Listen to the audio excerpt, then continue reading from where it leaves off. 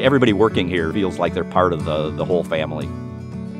Any day that you came out here, you probably wouldn't be able to tell Brian or Mike Garwood from anybody else working out in the field. It's unique in that the family has owned this property since 1831 and farmed it.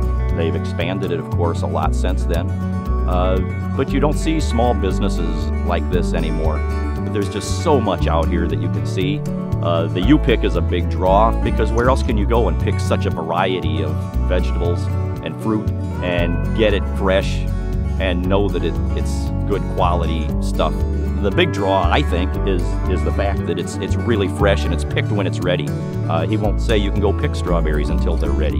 You can't pick these golden delicious apples here until it's time to pick them. It's great to visit whether you're picking fruit or going to an antique mall or just driving through the countryside. You can find just about anything out here.